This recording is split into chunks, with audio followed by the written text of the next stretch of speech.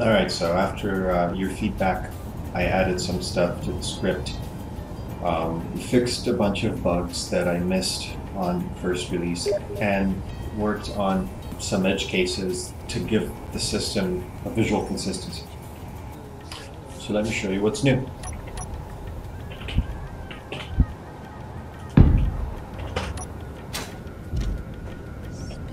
Setup is now really simple. You go into the workshop, you find your simple inventory display, and you copy to editor, check the code, and press OK. And it works. What's Manga doing over here?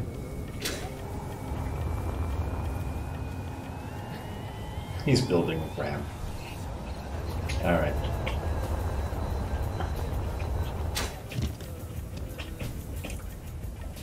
First of all setup has now been moved to custom data. So there are 4 main variables. The first one is display block name. And you set this to whichever screen you want your content to be on. So let's say it's LCD panel. Right, well, there's no LCD panel right now. But we can add one.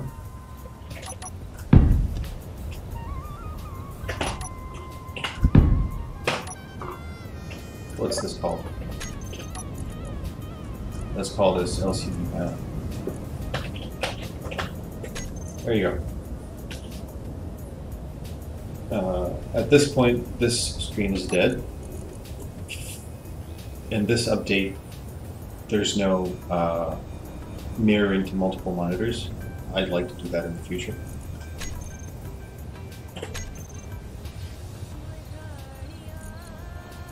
And so I'm just going to hide it. There we go. The second parameter is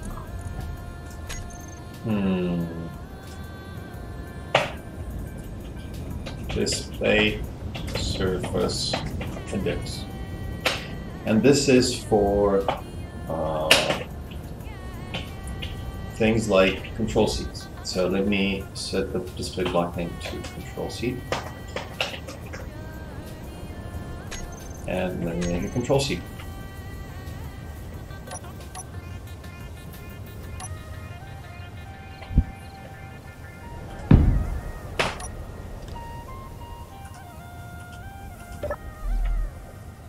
Hey, look at this.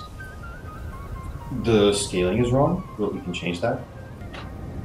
But this is called control seat, and so it works.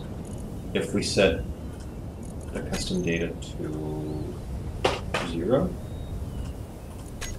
it moves to the middle, right? The previous one is dead.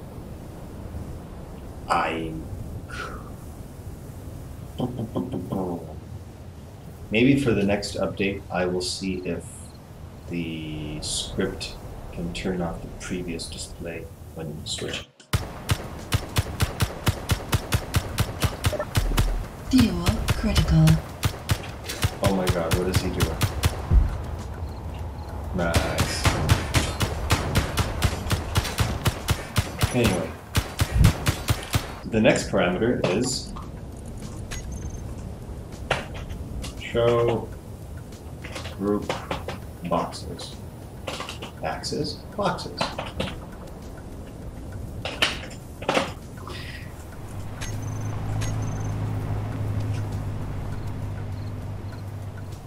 Nothing's changing because that's not the seat. That's not the block that's set. We can actually delete this because we don't need it. There we go.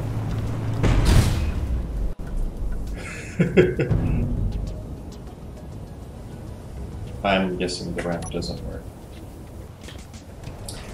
So what that did was it added these boxes behind the groups. They're not like super logical groups, they just kind of made sense when I was going through the numbers. So I grouped what I call build components, which are the steel plates, the interior plates, and all the stuff for like construction. And then you have the stuff for weird parts, like the radio and the detectors and the medical and the thrusters and all that stuff. You have the things you can hold in a way, so that's bottles, canvases, and data pads. And then you have things you can shoot, and the tools. And then on the left, the ores, the ingots are grouped, and then everything to do with ice. And everything to do with ice, and everything to do with ice is the following. Let's say I have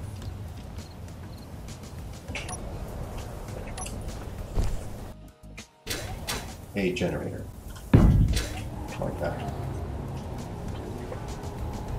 What I'm going to do now is put here an oxygen tank,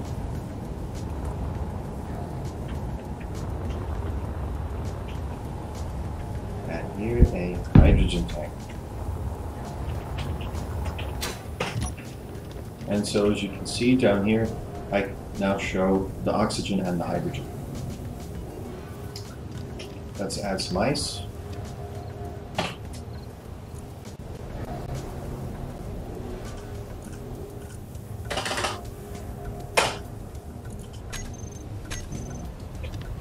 There you go, so the same blinking like this before. Another thing you can see here is that I no longer show wide numbers. I just convert everything to 1,000 switches with a K, million switches with an M, and billion switches with a B. So all the numbers are compact. Another thing which you can see in the code is that now I set a number of preliminary defaults for the ore limits and the component limits, which I got from the community. And these will probably change with time as I get more feedback. I'm sure some of them are not. Like, what I'm looking for in these from you guys is a balance for, like, as I said, this is meant for the starting stages of a larger operation or for smaller ships where you're not going to want to be separating your stuff so much. So I guess what would be useful is a kind of average across all possible scenarios, right? Something that would not offend anyone too much when they have to go in and adjust the individual limits. But here you have the components, the ingots, and the ores. The ore is 0 for most except for ice, because I'm guessing you don't ever really want ore, you want ingots. But if for whatever reason you want ore, you know, you can set that. Another change is that if you have, so let me talk about the colors of the lines. All right, I need a cargo container. So let me put in here some iron. And I guess I need a refinery.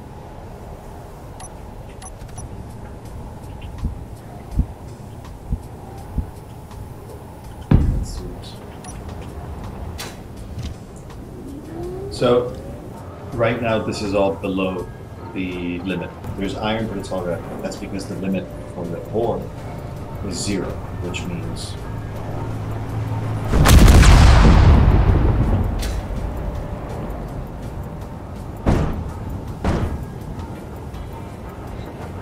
I'm guessing that didn't go as planned.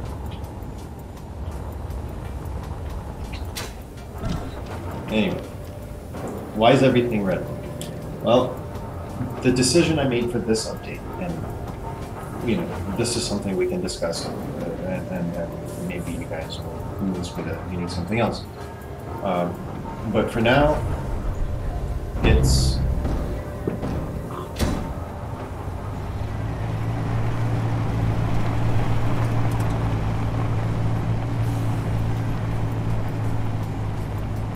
I gotta see this. Critical. I gotta see this.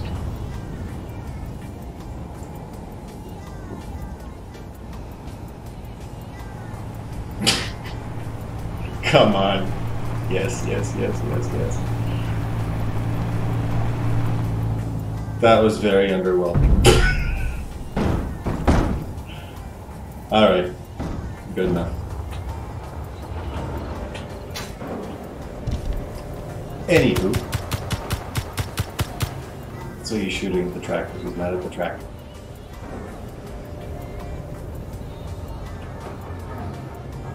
Yeah, nobody ever wants to admit their driving skills. Anywho. The limit for the iron ingots is 20K, right? Which means that the ingots right now are under their limit, while the ore is over its limit. The decision I took was that it doesn't matter how much ore you have. Again,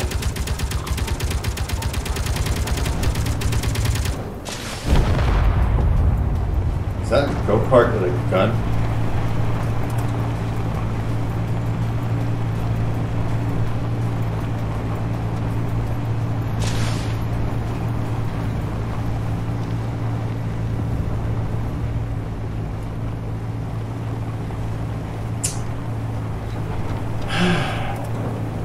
The decision I took is that you don't really care how much ore you have, except for ice. You care how many ingots you have. So if you don't have enough ingots, regardless of how much ore you have, the line is red. And then once you have more ingots, the line becomes white.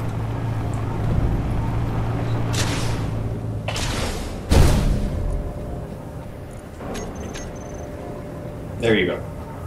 So once you have enough ingots, the line is white completely. And you can see that scrap is also white, because I figure scrap is the only reason you ever need scrap is to get some iron. And so scrap is essentially in the iron group.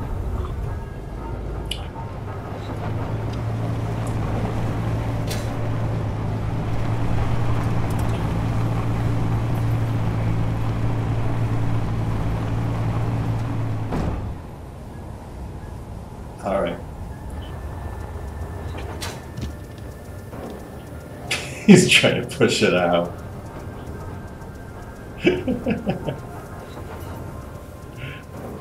Really? He's gonna shoot at it. Of course he's gonna shoot at it. Oh no.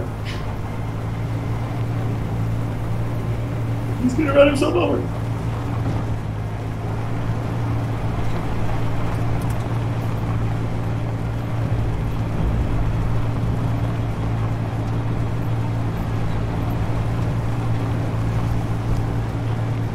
Like a Mars rover demolition derby.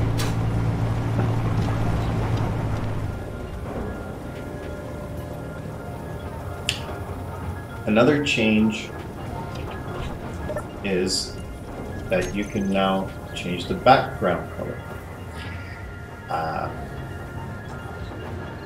I'm curious to see what people do with the colors, because I can really foresee, like, let's see, let's do this. Let's do an orange. Let's do a more real orange, like this. And then the valley color is going to have to be black.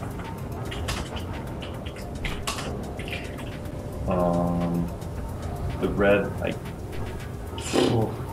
red, it's going to have to be a dark red for the none color. And that's going to be like 22 and C and C. Right, let's see what this looks like.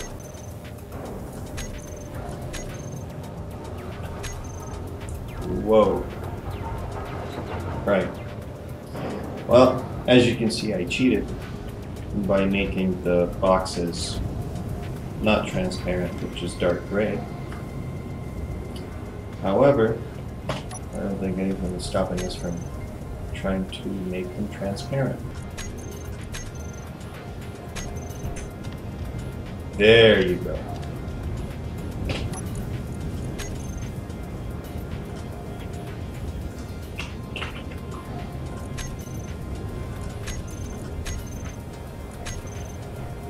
I mean, I don't even know if people want these boxes from me. They were just initially a way to align all the stuff and do the layout. But anyway, you can also make it look like this, which I guess is something. Whoa.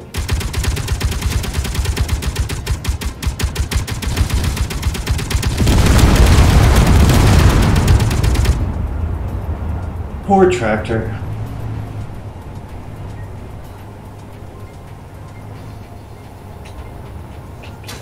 The last thing I want to show is this. What if your computer is not like this? What if your computer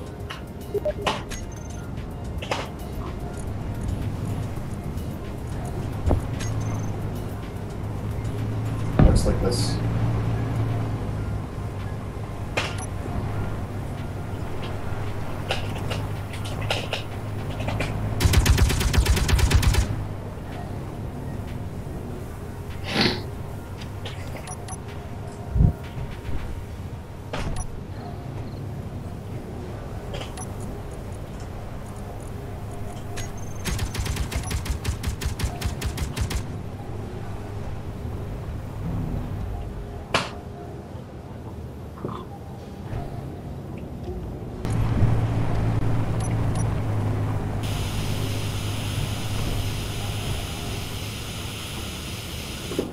I can never weld these things.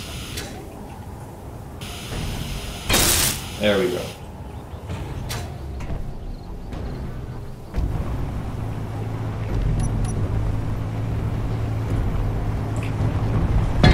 So let's say that this is your computer. And then you go in, you put the script.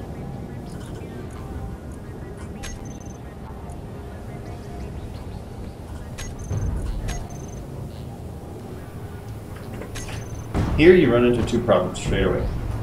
The first one is that I haven't yet put in the code to figure out the proper screen size and texture size for this thing, for this small grid computer. But that can be fixed. You just go and switch the content to text and images, and then you can make the and then you can make the font size smaller. So let's say a little bit more.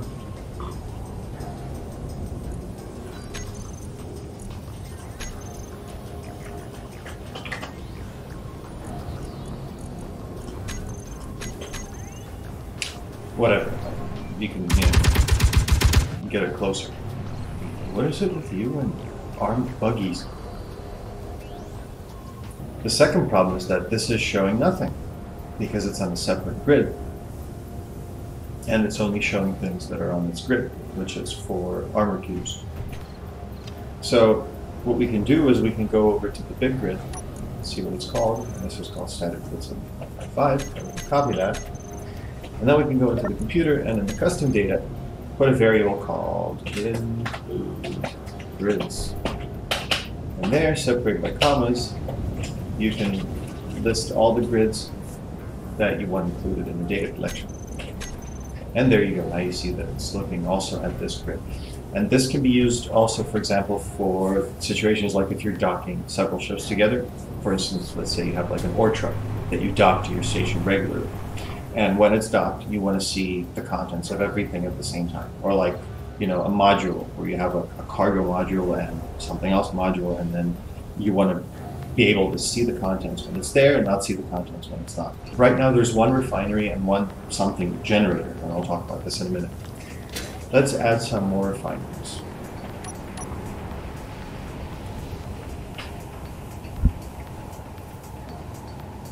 There we go.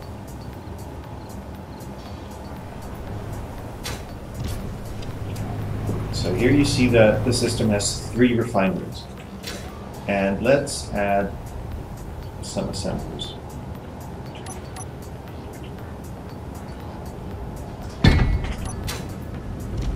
Now you see that the system has 2 assemblers, right? If I turn off one of the refineries, then the display changes to show you that 2 of the 3 are on. If all of something is on, like with the assemblers, you see just one number, and if there's only one of something, then you don't see a number at all.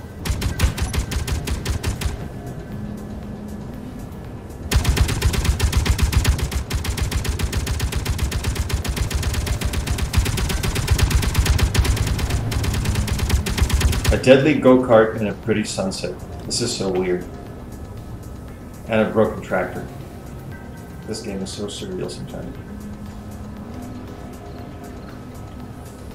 So this is about it. I'm pretty happy with it as a second release. This is probably what the first release should have been. I'll keep fixing bugs, I'll keep working on it. Again, I welcome all feedback, edge cases, you know, if you have better settings for the default limits. Thank you for watching.